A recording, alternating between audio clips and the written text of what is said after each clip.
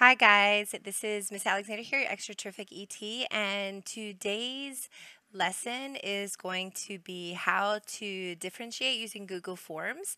So I noticed there are so many great video lessons that you guys are making and plugging into your Google Form and then asking the students a series of questions, and I just think that is just awesome. But today I'm going to show you how to use Google Forms to differentiate. So some of you guys may have noticed the really fun and cool lesson that the administration created, the Harry Potter adventure, where the students were talking about remote learning and using Harry Potter, and it was really engaging, and I'm sure all the students who take that adventure are really going to love it because it's really fun. So what they used is a concept called branching. Now, branching is not a term that Google has coined or that you will find when you're creating your Google Forms, so don't look for a term that says, oh, branch. But it is a term that educators have coined using Google Forms because that's exactly what it's doing. It's like branching off into different adventures. So I'm going to show you today how they did branching, how to do branching in your own lesson. It is a great tool to both differentiate. It's a great tool to reteach. It's a great tool. It's just a fun, engaging way that students can use Google Forms to watch content, watch a video lesson, answer a question, and if they get it right, they go on. If they get it incorrect, then it takes them to a branch. It branches off and takes them to another area, an opportunity to reteach or maybe explain it again in a different way, or connect and engage with the students and talk to them about where they went wrong and their mistake. So I hope you find this tutorial beneficial, and if you're interested in taking one of your lessons and really leveling up your Google Form game and doing some branching in your lesson, then reach out to me and I'd love to help you. So let's get started. All right, teachers, here I am. I'm already in Google Form. I already have a basic overview done for you, and I'm going to go through each steps as opposed to wasting time and starting from scratch and showing you how to build it from each element. I've already got it built, and I'm going to show you how you can take a current form you already have, and with a little bit of tweaking and a little bit of reteaching technique, you can turn your Google form into a differentiated lesson as opposed to just a formative or an assessment tool. Okay, so before I start, I just want to tell you sort of how I brainstormed a little bit. What you're seeing right now on the screen is a Jamboard and showing you how in a Google form you have a question one, and this is what the branching looks like. You have multiple choice, A, B, or C. A and B is the wrong skill that takes them to review. If they chose answer C, which is the correct answer, it takes them on to question two. Question two, then, if obviously question A was the correct answer because it took them on to question three. If they chose B or C, that's the wrong skill, so it actually takes them to review.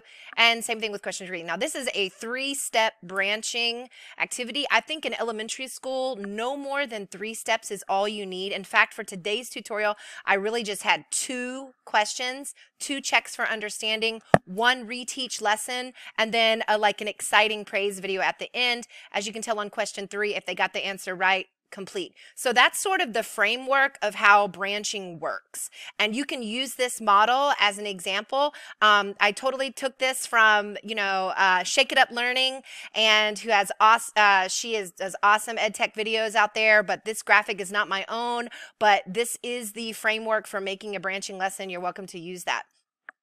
The second thing that I'm going to show you in Jamboard is actually something that I put into my Google form for students to use. It's just a little tool down here where they can make 10s and 1s because today's lesson is all about double-digit addition and regrouping.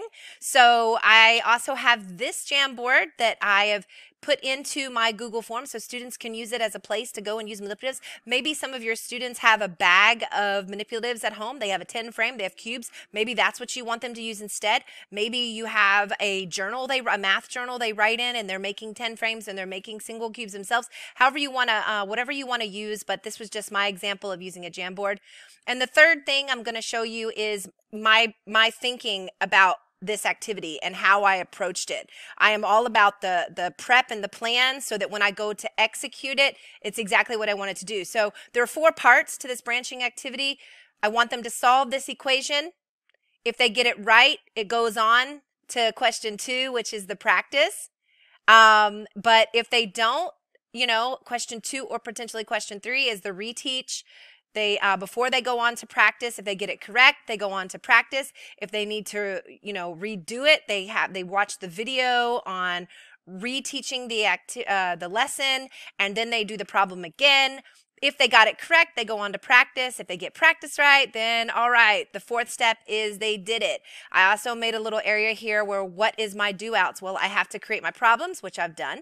I also have to make my reteach or instructional video, which you maybe could just take a synchronous lesson video clip from the day before. Maybe on the day before you taught a synchronous lesson and you taught the students using the whiteboard how to do addition with regrouping, and you maybe just take that video and edit the clip out where you taught them and you use that. So repurpose your material. You don't have to make a brand new video for the reteach. And the only other little piece is I made a short little you did it, exciting congratulations video, which goes at the end of the form. Okay, so let's jump into it. All right, so as you can see here, I've got my Google form open, which I know a lot of us know how to make Google Forms. So I've got a lot of different sections, which if you don't know how to make the 4 sections, because you remember in my pre-planning, I had 4 sections. So this is how you choose it. You choose the sections here. I went ahead and set it up. I've got my title page, addition with regrouping activity. Got a block where they put their name in, their first and last name. Here, I've got a section that says use the Jamboard here to help you solve the math problem if you need it. And on this, when they click there, this is an example, they could click the link and it takes them directly to the Jamboard. And what's really cool is when you click the link, it automatically forces a copy for the student. So they're not going to be working on the exact same Jamboard as every one of their students. It forces a copy by putting this little word copy here at the end of it. The student, it makes their own little copy of the Jamboard. And this is, this is what it looked like. It made like a little copy of the activity that I was doing. Okay, so then the first step was to solve, right? So here it is, solve the math problem with regrouping. And what you need to do is you put your answers, your multiple choice. It only works with multiple choice or drop down. So that's another, branching really only works with multiple choice or drop down. So that's your first thing. I put the answers here. I put 912, I put 102, and I put 92. So I started thinking about, my own 2nd grader who's doing double-digit addition, and I started thinking about what type of answers is he going to choose. And if he didn't open up the Jamboard to use the manipulatives or get out his pencil paper, I could see him easily, adding 7 plus 5 and knowing it's 12 and putting a 12 in there, and adding 7 plus 2 and putting a 9. But we know that is incorrect. So, and as you can see here, this is the most important step. Right down here at the bottom, you're going to choose go to section based on the answer. So that means whatever the student chooses, it takes them to the section. Okay, so if he chose 912, it's going to go to section 2, which is the learning. That's my learning video that I made, right? If he chose 102, yay, he got it right. It's going to take him on to practice more, which is another question further down. If he chose 92, that is incorrect as well, so it's going to take him on to section 2 to learn. So let's go on to the next section. So again, make sure you chose go to section based on answer. Now, this is the reteach. Okay, this is the reteach section. Learn how to solve. And the reason why I put it in capital letters is so my brain quickly knows I've got the solve, I've got the learn or the reteach, and I've got the practice, and then I have the yay, fun, congratulations, you did it section, my 4 sections. So here underneath learn, I've got my instructional video. Again, that can be maybe a synchronous lesson that you did the day before that you recorded in Google Meet and you just edited that clip out. It could also be maybe a video you found on YouTube, or it could be a short little instructional video, a reteach video, that you personalize for the students. Okay, again, so I've got my video embedded. I uploaded it to YouTube. I embedded my video. I've also got another link to that Jamboard if the student needs to go back and use the Jamboard manipulatives, because maybe that's what I'm using in my synchronous lessons, so they're familiar with how to use Jamboard. And then I've got the math problem again. Not only is the math problem the same math problem that's in the teaching video, but it's the one that they got incorrect further up. Okay, so from here, again, I'm going to use branching. So I need to make sure that I chose go to section based on answer. This time, Again, if they get the answer wrong, it's going to bring them back again to watch the video. It's going to bring them back again for the opportunity for them to use the Jamboard, the manipulatives, okay? But if they get the answer correct, just like in the first one, they're going to go on to practice more. So this is my practice more section. My practice more is my second math problem that I came up with. It's an opportunity for them to practice double-digit addition with regrouping. Again, I have made sure it's go to section based on answer. And on this time, the correct answer is 83. So I have it linking to have fun and congratulations. That's my section 4. That is my end of the activity, that they got it correct, that I know they did the math. Of course, if they miss it by choosing, 73 or 713, it takes them back to the reteach lesson one more time. Okay, so when they choose the have fun and congratulations, that's my final section.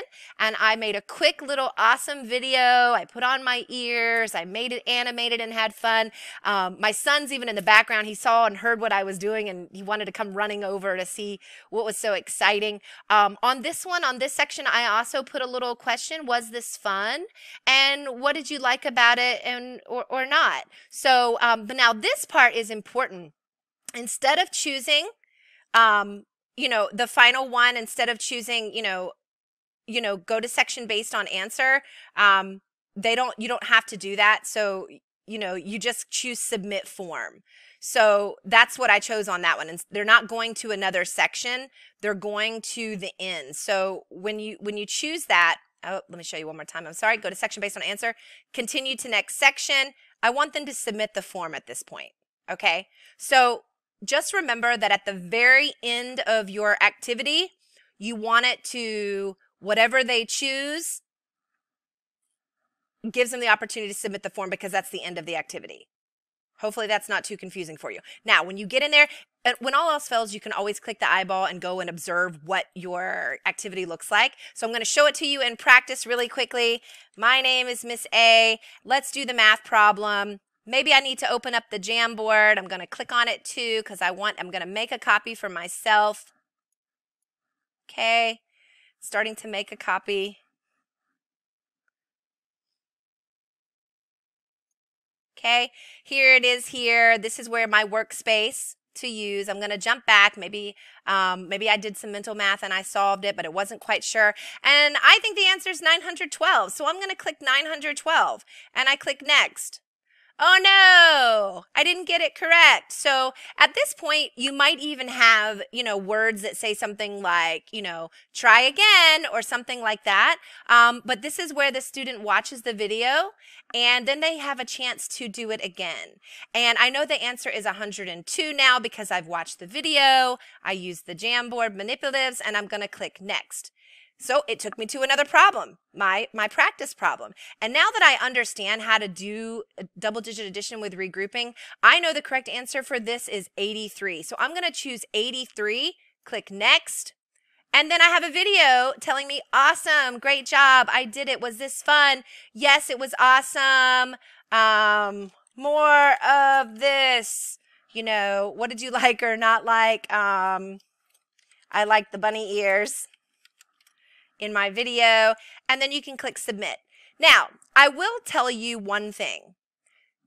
If your goal is for this to be an assessment to see what your students know from watching the video or what they gain from it, and you just want that sort of a formative assessment, then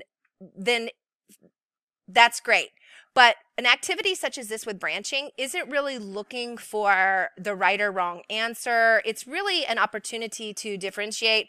It's an opportunity to do, an embedded reteaching activity, because when you export the spreadsheet and go to look at it, it's like all jumbled and a lot of mess, because the student may take 2 or 3 chances to get the correct answer. So you're going to have 2 or 3 responses from that same student, trying to get the right answer. So don't get too discouraged when you look at the spreadsheet export and find that there's tons of answers on it. The goal is that it's a teaching activity, and it's an opportunity to reteach material for those students who didn't get it, and also just a fun and engaging way to use Google Forms. So I hope this made sense.